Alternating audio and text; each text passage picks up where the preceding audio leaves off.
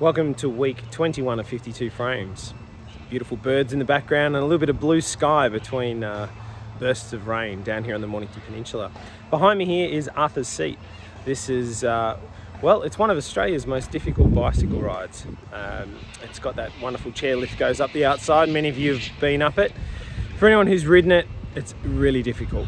And so this week I took my 10-year-old daughter on an adventure of her lifetime to see if she could get up to the top. And what came from that? Well, it was pretty good, really.